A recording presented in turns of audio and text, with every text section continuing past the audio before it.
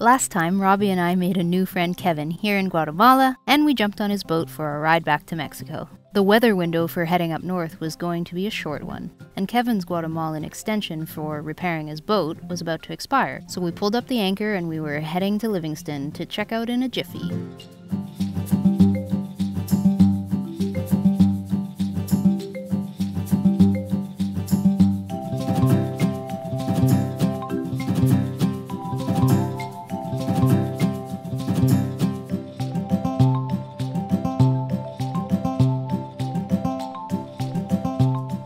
It was sad to say goodbye so quickly to this sweet river, filled with families and friends out for an afternoon fishing session.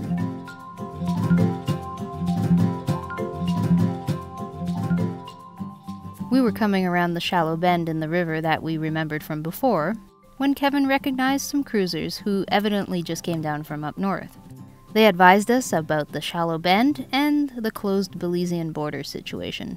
We got stuck here last time. We got stuck right about there. Right in the middle of this corner here. And there's 58 feet of water. It's deeper than it says it is, actually. The hurricane must have dug out. I think we got stuck because I was trying to read this sign here. Still can't read it. Wall with everybody's phone number on it. Little bit of a cut block. We said goodbye to these protected river waters and their tangle of wild jungle mixed with the bustling pueblos.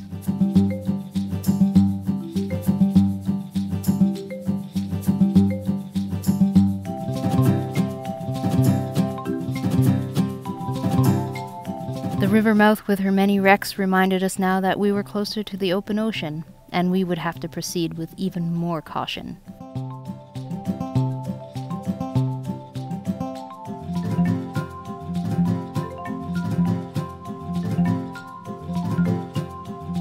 I know you can fit through there. I know you did. I pushed you up there.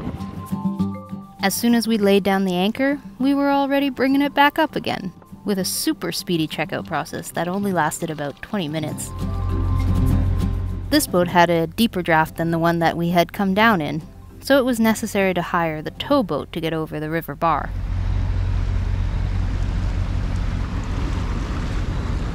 Taking us exactly on the same track. Yeah. I think this is... You guys are not doing the tip thing? Tipping? At one particular point, even the tugboat seemed to be struggling. I have to hang off the boom or something maybe. So Robbie and I did every little thing that we could do to help, standing on the rail to try and heel Promise over, even just a little bit, and reduce the draft by maybe a centimeter or two.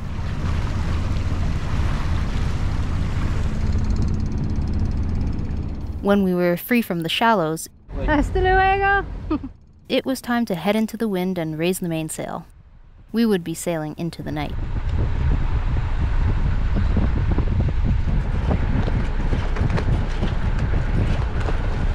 The area was surprisingly filled with marine traffic, freighters heading in and out of Puerto Barrios, the other Guatemalan port on this Atlantic side.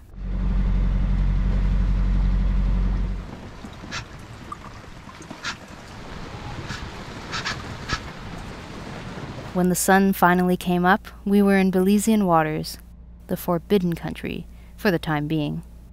In a non-pandemic world, we would have perhaps stopped in at Placencia. You know, take our time, wait out the less than ideal weather coming up, take some footage of the nice place, and upload a video or two. They had a suitcase full of cash. $10 a pound at that time. Somebody brings in $1,000. Kevin had already sailed Belize, however, and he didn't enjoy its infamous bureaucracy, so we wanted to just get through without stopping, without fuss. You use this with a Coke bottle. Right, use the Coke bottle, you stick the pipe in it. Look, keep the pipe outside. Somebody bought bananas, so I don't want to talk about it. Meanwhile, Robbie just wanted to make sure that we were all well fed. And we were well fed.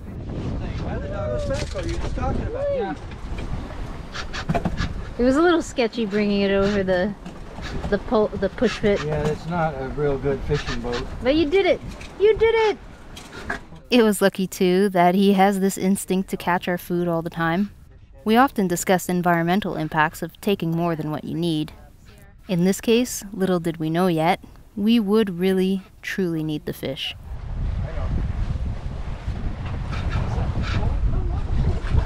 You know, people you really got that down to a science there, brother. I think if you want to reduce sail, you think Geneva is better. The weather changed from full sunshine to overcast and rainy, back and forth. But most notably, the little bit of easterly wind that we were expecting seemed more and more like it was tending to come directly from the north. Always. If I see 15 knots, I see 25 knots. Like 90% of the time. Which could spell big trouble for our short weather window to slip past this kind of difficult cape on our way to Mexico. We gathered all the headway and the fish that we could take while it lasted, because we knew that something, if not everything, was bound to go wrong.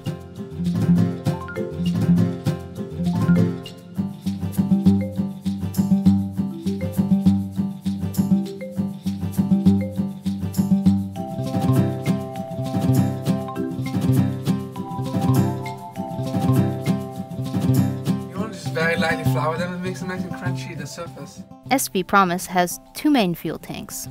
One large one located in the full keel in the bilge, and another day tank in the cockpit locker. This is the motor, the pump. Okay. So if it squirts out here, then the pump is working and we have a problem from here to the tank. Yeah. A small pump is required to slowly send fuel up to the day tank over time, and then the fuel travels down to the engine again as needed. The little motor was having trouble as we neared the halfway point of Belizean waters. Something seemed to be blocking the fuel from reaching the day tank. I'm going to blow a bit.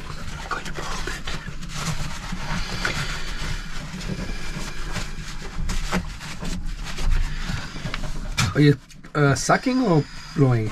Sorry, thank you. Okay, I got it. This one? I got it.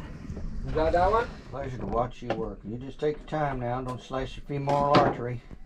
The plastic thing? Yeah. Oh, great. Here you go. Here's a second chance. I suggested removing the small fuel filter along the pipe to the cockpit. Let her rip.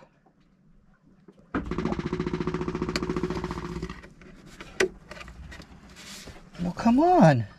There we go. Okay. Hey. And voila, the fuel was pumping up there again. Cut, remove, reconnect. For a little while. Huh? It's halfway done.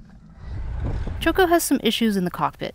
He doesn't like quick movements or ropes creaking around the winches. Sometimes you just have to pull him out of the way for everybody's safety. You can tell by how the fish bite what kind of fish it is. Yeah. That's the serious fish. Another item to repair, the wind vane, which could steer the boat much more economically under sail instead of draining the batteries like the struggling autopilot does. But that was not working out either.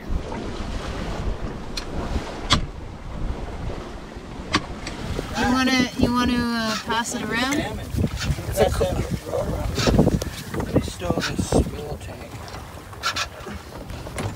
I haven't caught one of these ever in the Caribbean Sea. Big fish. Looks like a catfish. Looks like a... Oh, that's a fucking... No, it's a cobia. It's like one of the best eating fishes you can get.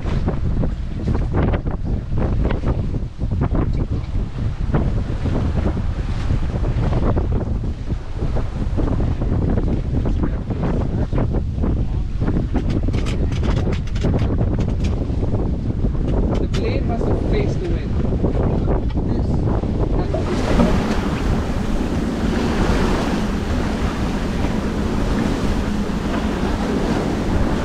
No, the vane is barely moving.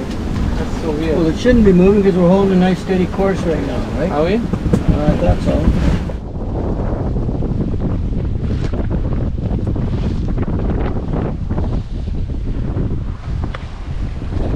We were now heading out of the protected inner passage of Belize and out into the open ocean, when the day tank was showing empty again. Sounds like it should be working.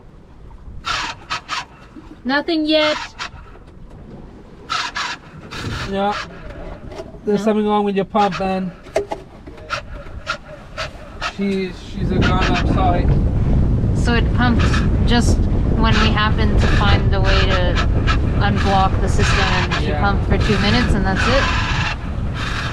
I guess the blockage has been forcing the pump. Sometimes dry and it's been damaging the pump. At this time, no fuel seemed to be coming up from the lower tank and up into the day tank. So somehow, fuel from the bottom would have to be brought up to the top. With a 2-bottle system, I can... Do you think that's algae? Yes. It's water and algae. But the problem is the amount of water that surprises me is how much water got in your tank. What pump are you guys using? No, we're just siphoning it out. Oh, he's siphoning. He's sucking it out. Blech. Piece of piece. How do you siphon it out if it's lower than you are? No lower.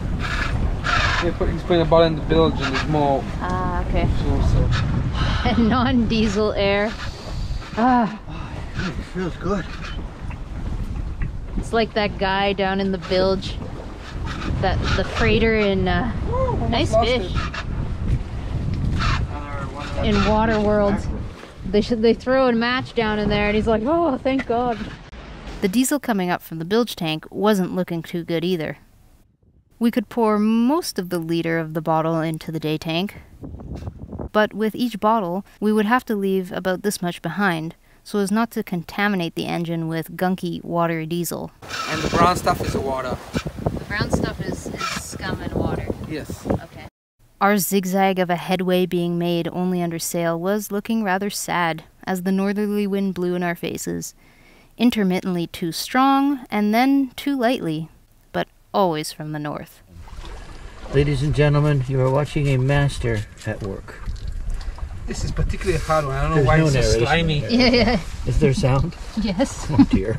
Can you edit it out later? I can edit out, but probably I won't. Oh dear. You probably won't use it. No, I'll probably use it. It's better than my narration.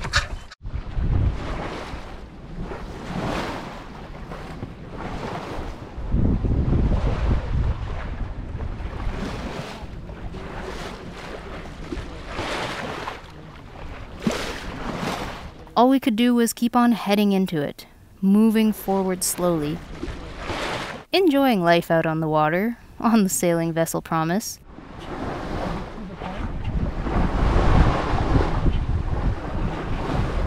Did I mention that we had 2 dogs on board?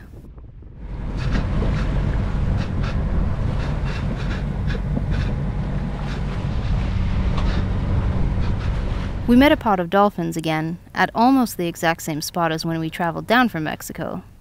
But this time, they were not leading us into victory.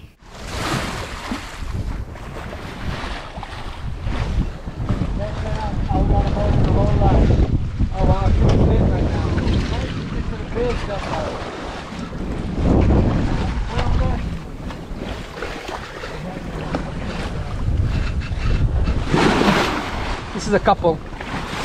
Him and her. Hi there. This is the alpha male probably, the alpha female. He's got a nice pattern on him. Yeah. I don't know, they're like really chilling, huh? I don't want to push my luck.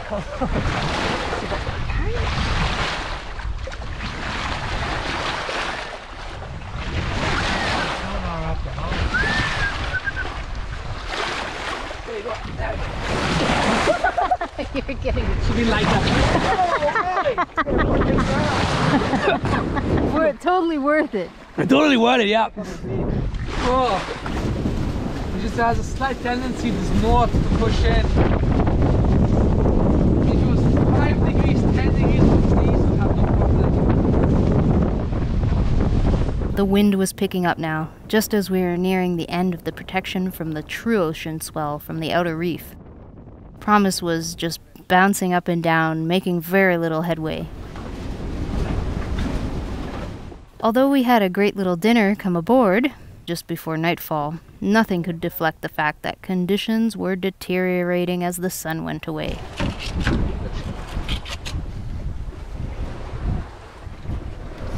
The wind was coming right down on our nose, and the opposing current was making for a slow and bouncy ride. Quite simply, we were bashing into it.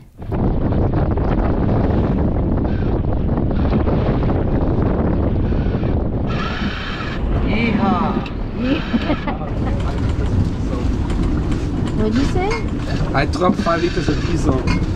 Ugh. So at 3 a.m., we started heading back. But back to where? The island where we had stopped on the way down to Guatemala offered no protection from these conditions. But perhaps Water Key might. We crept slowly towards the protection of this small little mangrove on the outer edge of the Belize Reef to begin working on the diesel pump situation again.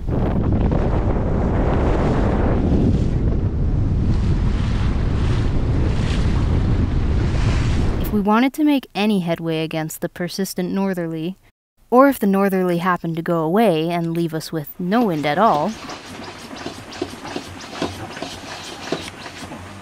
it would be helpful to be able to confidently turn on an engine once in a while. But this gallon pump for drinking water was no help at all. After waiting out some more rain and wind, we pushed on again as the wind seemingly began to come around from the east. Second attempt. Oh, hi, Peppa. He's waggle. Why is he wagging? He's happy to be on this kind of tack, huh? Oh, he wants a hug. He wants a hug. Oh, he just wants a hug because we're sailing. He just wants a hug. He just wants a hug. Oh, he's a good boy. We hesitantly began heading towards Mexico again, having called the Belize Port Authority to let them know that we were stuck and waiting for weather. They relayed to us a forecast that seemed highly suspect, as we continued to observe clouds rolling in from the north. Autopilot was struggling, engine was struggling, as we didn't want to use too much fuel, and now the sound of thunder was surrounding the boat. Spare GPS, we've got phones,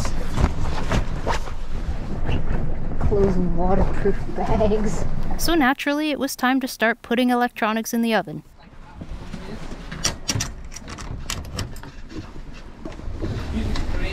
And we have to remember not to cook anything. Gusting, wet wind coming from the wrong direction.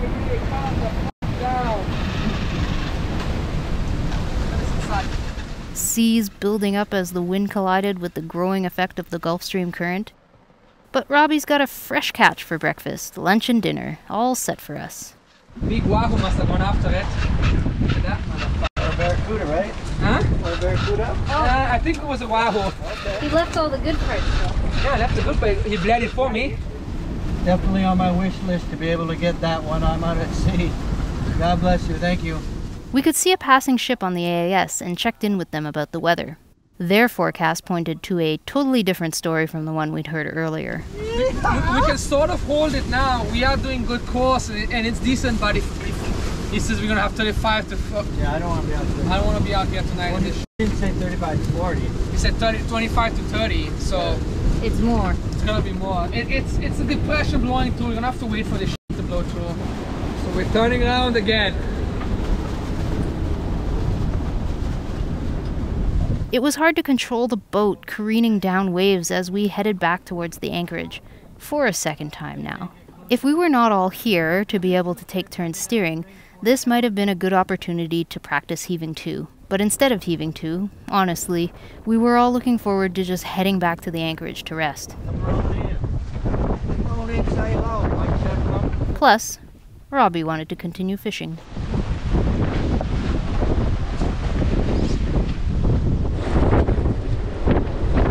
Let me know if you need 2 people in the helm as well, if that helps. No, I don't want to put 2 people on the helm. It's a mistake. If you can't steer the boat because it's too hard, you'll end up snapping the helm off. Breaking something. I gotta have a Gulf course and have pressure on us. The wind is turning in our face, man. The wind is southeasterly right now. You suck a dick.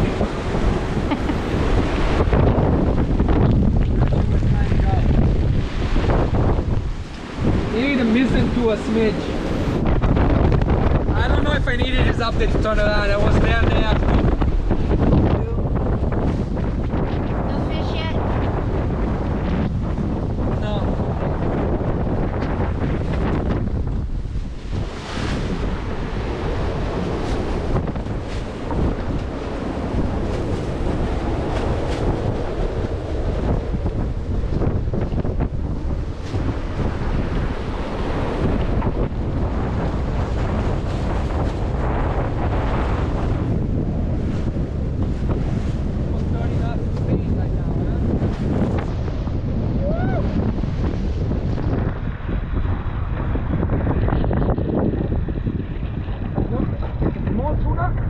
With a big thing of sargassum on it.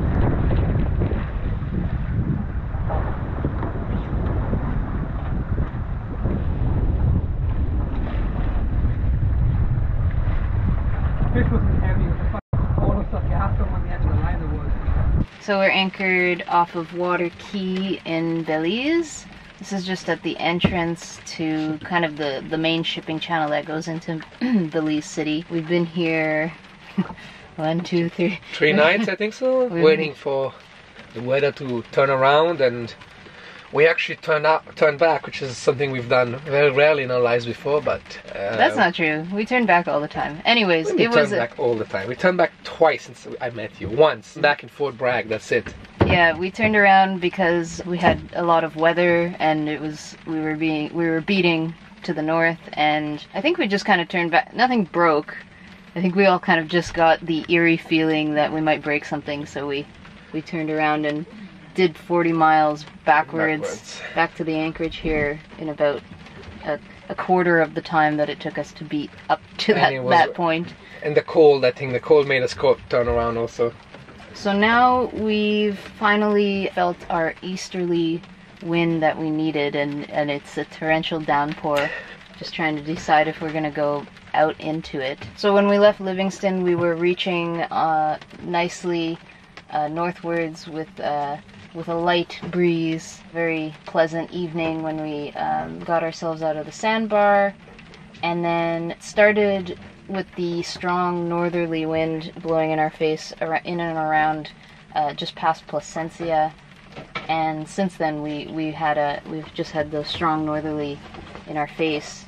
We've anchored several times to rest, trying to beat northwards. And now, because we're at the channel entrance, we're trying to make our final push. We still have more than halfway remaining, but the remainder of the voyage will be out in the open ocean. So we're planning accordingly, because if we do a lot of beating windward in a big ocean, that's where you kind of break things, so we want to be careful. The Belize Port Authority were nice enough this morning to give us a weather update, but I haven't been very trustworthy of the weather forecast. Although our original weather forecast that we took pictures of from Windy 1 week ago have been accurate for 1 week, so the diesel...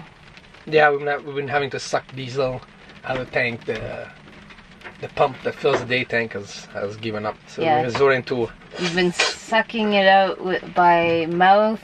We tried the little hand pump for water, for the jerry can, for the gallon jugs, and that doesn't work. I don't understand why that doesn't work. Those water pumps for the gallon really suck, man. We've gone through several in Mexico. This one is a better quality one, and it doesn't work. You guys recording something? Yeah. Yeah. You want to say hi? Hi! Hi! I'm Kevin. Hi! We waited with another boat on their way up north, here in Water Key anchorage again.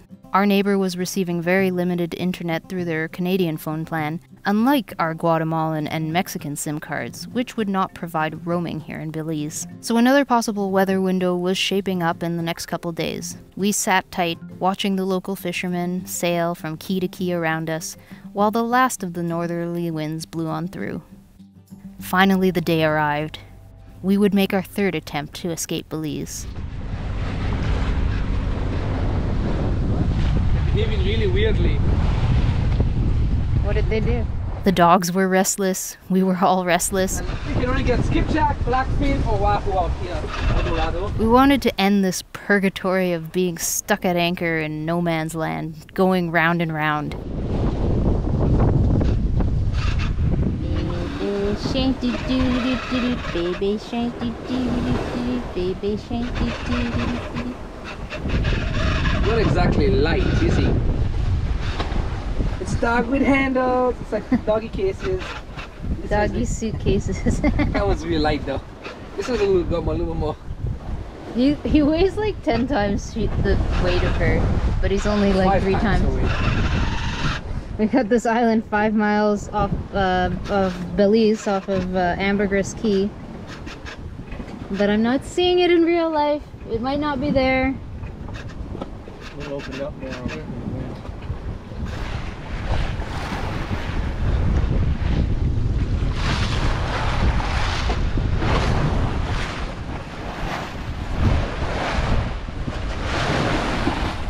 Less than 800 meters away from it. Almost at 3 o'clock. Yeah, we're passing it now. It's not there. The self-steering was still not working. Although this was a great time to troubleshoot it, this particular project was not moving forward.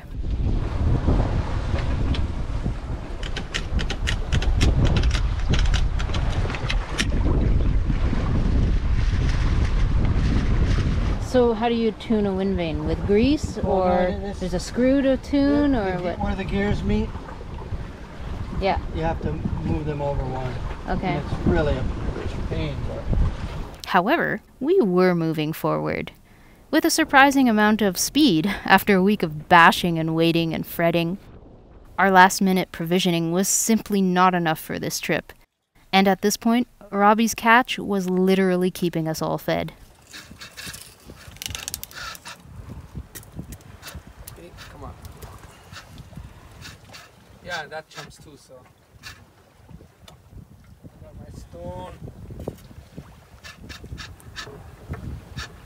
It was the afternoon now, and easterly trade-like winds were propelling us along towards our own little floating home. Now the evening was coming, and we prepared to enter our 3rd night here, out in the lumpy patch of water that had defeated us 2 times before. We prepared for it by putting up a precautionary reef.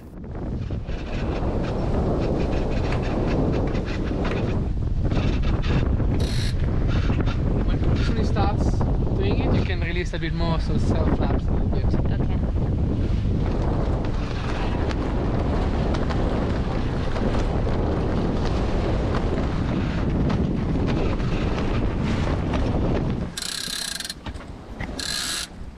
Would we make it through this time? Join us on board next video to find out.